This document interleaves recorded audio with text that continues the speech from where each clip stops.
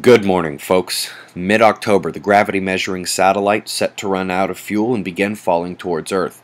Should take 2 to 3 weeks after the fuel deficit for it to fall all the way, so we may actually be looking at early November for this one. The Arctic sea ice is in the news again.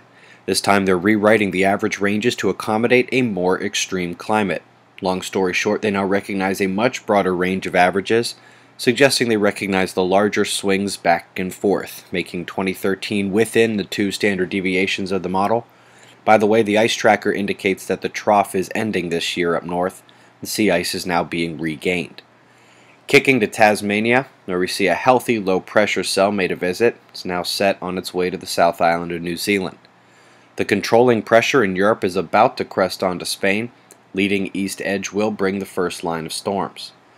How about this for a temperature differential? The Genesis is a power low that is synergistic with a low to the north of it, combining to pull Gulf moisture way up there and drive way northern colder air south at the western edge.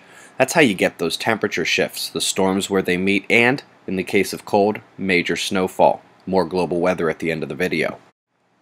The Sunspot situation is just the big boring guy down south and this twisting, morphing, magnetic mess up north that refuses to fire any solar flares. Talk about squandering your talents. Look at this polarity mashed together at the left side umbral groups. Unbelievable to have such low flaring. They realized how hard it was to see their magnetic connectivity, so they've now outlined the connections with backside points having dotted outlines. Venus and Mercury sharing a magnetic connection to the Sun at the moment. Solar wind density is holding while the speed of the plasma falls. It's a recipe for some quiet geomagnetic conditions. If we can hop to Stellarium for 1 second, this is a free internet download by the way, and if you search for C-2012 S1 ISON, you'll see it right next to Mars in the pre-sunrise sky.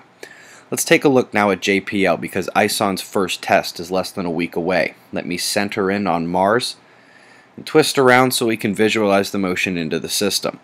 Now from Saturday night through the beginning of October, ISON will encounter Mars near directly over the North Pole.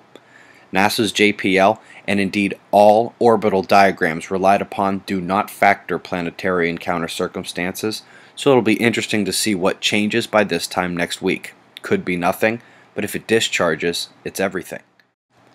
Anyway, not like we don't have coronal hole power to keep track of right now. The Earth-facing opening looks like this, top left. Now, let's go back to the morning after the Pakistan quake.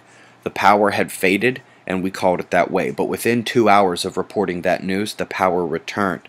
It is lasting still, now on a slight decline. We took a 7-pointer in Peru, and a 6-pointer much later in Mexico that was downgraded recently to 5.7.